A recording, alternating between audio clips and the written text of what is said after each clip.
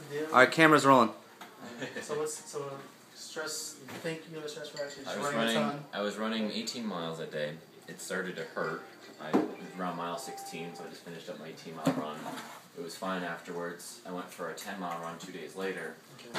Made it about 8-9 miles into it, and then I was limping the last mile. And you said that you had some stuff in the right hip. Remember the 10-miler? My hip clicks when I walk and whatnot. So I'm gonna check the whole thing because I don't think it's just gonna be you get the stress fracture injury. Just rest it. Mm-hmm. But let's get in the underlying cause. Just relax. Can you sit back? All the way back. All the way back. Yeah. So put it like that. Hold it there. Don't only push down this side. Hold it. Hold it. Come on. Hold it there. Don't only push down. Hold it. Put this side this way. You see that difference? Hold it there. Yeah, significant. Okay. Put this side. Hold it there. Don't only push down. Come on. Come on. I'm trying. Okay. Alright. We're done. Okay, now, alright. So bring your foot in. Okay. Cuff it. Got the other way. Bring your foot in here. Hold it there. Don't want to push down. Hold it. Got. Good. Go out. Does that bother you? No. No? Hold it there. Side. Go out. Hold it there. Go out this. So, look down at your toes. You might want to go bird's eye view.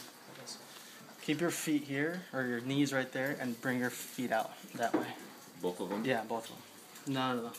Go like this. And this one out. You see a difference?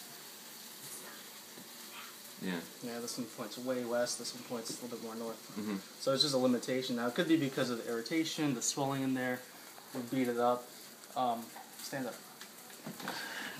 Keep your shoes on real quick. You don't put your socks on, just put them on loosely. These aren't my running shoes. Yeah, it's fine, those shoes. I just want you to put something on your foot. Where's the other one again? I'm gonna move the other side. It's not a cooking show behind. Well, I've always noticed when I run, this foot kind of flares out. Yeah. This one is very steady and straight. Yeah. So, already I can tell you that I think the issue isn't the left foot, it's the right side. Okay. And so what I want you to do right there is I actually want you to just do like 5 squats, just like that, on the left side first. On the left side? Yeah.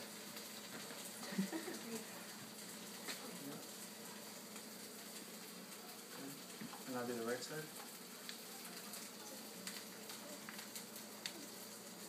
Okay. Good. Now on the left side, just I know you got the injury. Just do like 2 or 3 small jumps like that. Good. Okay. You do the right side. Okay. All right. All right. So you see how you could do it pretty well. Mm-hmm. But when I tested you, the individual muscle sitting down, there was a lot of weakness, right? This side just, and the reason your hip clicks is because you don't have stability in there. So when you told me I think you had a stress fracture, I knew you already had something to do with it. Mm-hmm. What you're doing is this side is solid.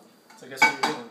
Putting all the weight all the weight on that left side. Mm-hmm. So you've already injured yourself. You've already kind of done the damage. What you got to do now is just rest it, Mm-hmm. build that right side up, and you feel that little flare go out. Mm-hmm. You want to concentrate on that and try to keep it straight. But you're not going to do it unless automatically your muscles can do it. So strengthen that right side up. So at the gym, you're working on your legs, right? I was until I started the marathon training. Then I started running. Yeah, exactly. Done with the time. You got to do the strengthening, and then the running will come faster. Seriously, I told you this before. Yeah. So on like the leg press, do one-legged leg press, right side, left side, and you'll see that it might wobble or be harder.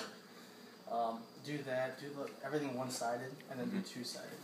But I think if you do that, that's going to take the stress off of that foot. Because every time that you land, every time that you're jumping off this foot, your foot takes a lot of the hit.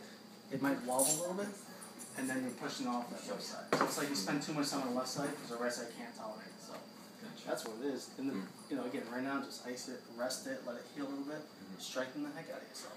Go on the bike, go on the elliptical. Just do a bunch of cardio so you don't lose that, and then maybe in a week start back to running. Okay? Does that make sense? Yeah. That's it. Okay. But you see how quickly I went to that hip? Yeah. And you saw the difference just went down? Mm-hmm.